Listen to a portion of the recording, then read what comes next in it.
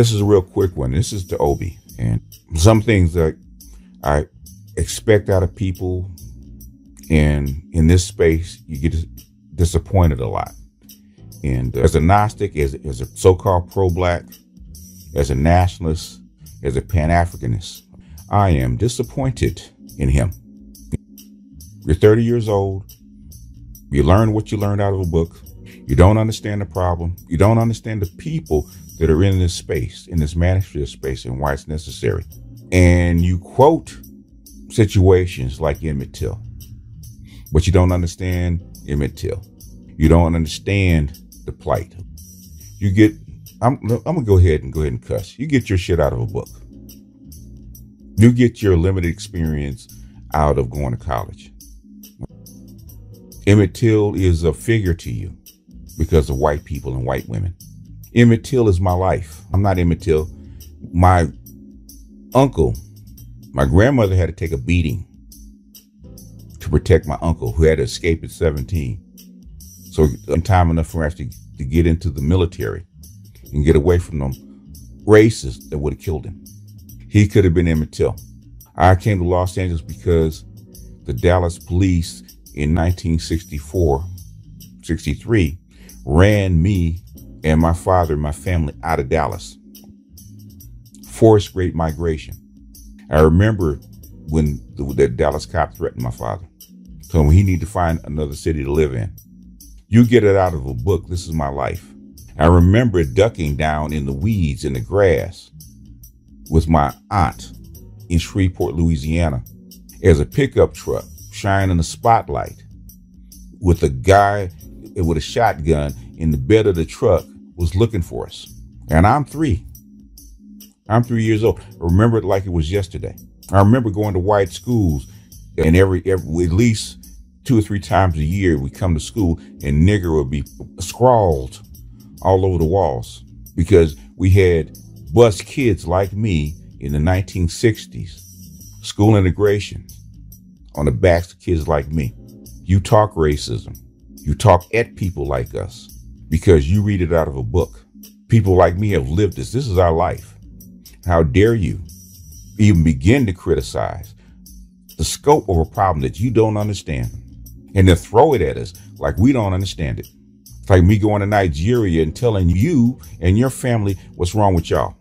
I don't think they would take it very well. Do you? Now, let's get to the pro-Black stuff because I do this stuff.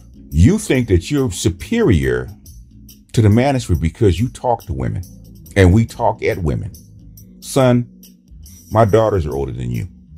When I started with my mentor, who's been counseling females, Black women, longer than you've been alive, this woman could be your grandmother. This woman is one of the biggest players in the pro-Black sector. It's where I learned it from. Part of where I learned it from. My second lesson, one of the bigger lessons of how I learned about Black females and the relationships. Yeah, you know, I was hit on by a married woman in the church when I was 13.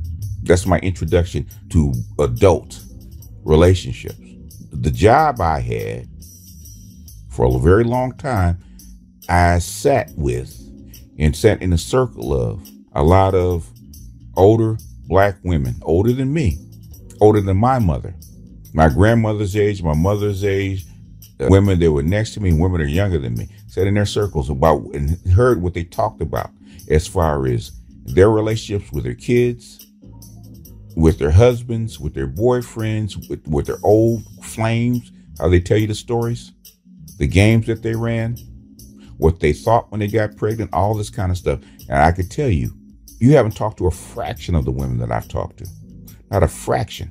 And the stuff I went through with them, listening to them, being with them, dating their daughters or their granddaughters, how they raise their kids over time.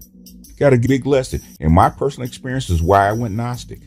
Had to find tools to actually take all the lessons that I learned from these women and make sense of it. And my mentor I've known over 30 years, with what she's done, the books that she's written, and the Gnostic training that I've had from my teachers in the pro-Black sector, is the reason I can not only talk to women, but counsel women and understand women and actually give them insight to understanding themselves. Now, I've heard you over the past year and a half, because you're interesting, because, you know, at some point you see yourself in younger men, because you realize I was once where he was.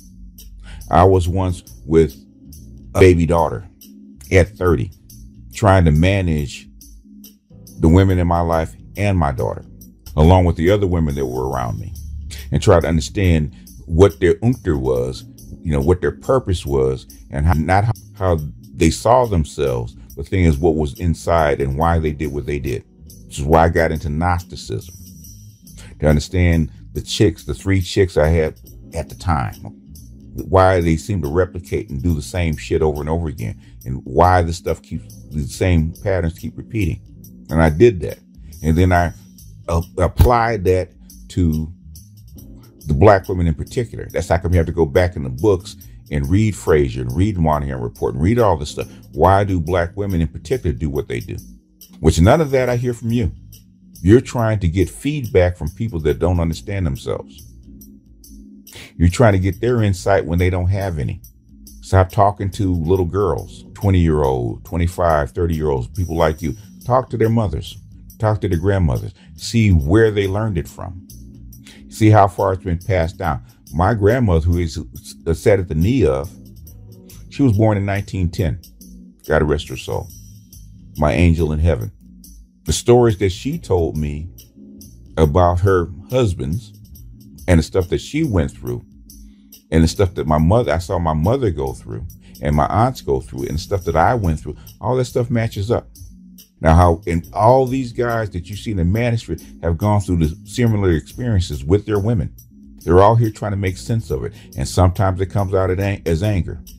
Sometimes it comes out as black women are worse than white women, because they've seen it not only from the women they've been involved with, but from their mothers, their sisters, their aunts, their grandmother. Sometimes their great-grandmother. Because yes, I did know my great-grandmother before she died. Knew her and the stories that my mother and my grandmother told about her and the stuff that they went through. And stuff, all this stuff is consistent. All this stuff is a thread that goes all the way back to slavery, which is an experience that I don't know what your pedigree is and what your lineage is, but my lineage goes all the way back from the Louisiana cane fields and Louisiana cotton fields. My mother was a sharecropper. Was your mother a sharecropper? Did your mother live through Jim Crow? Did you live through Jim Crow?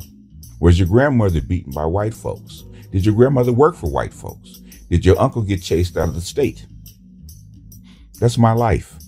It's my family's life. It's something that unless you have lived through it or your family lived through it, you cannot understand. So you can't understand the men that you're talking to. Instead of judging from a little boy's seat, you need to get in with the men and talk to them. They have open panels. Instead of talking to the women and judging the men, why don't you talk to the men and then go back and talk to the women? Because from your limited vantage point, you don't get it. Because you're talking to the women, the type of women that I raised, that I helped raise. You are like my son that I raised. That has to understand the women that he's involved with. My son's never been 40. So not only have I been brought up by women, taught by women, counseled by women, but I've raised women. Have you? So before you get on your high horse and beat your chest like you're so superior, come a little humility. Talk to the guys that you're trying to denigrate. Find out where they're coming from. Find out why they think the way they think and why they're angry. And then once you do that, then you can start to see and understand the women that are in front of you. Anyhow, that's all I got for this one. BGS out, and I'll see you guys on the next one. Peace.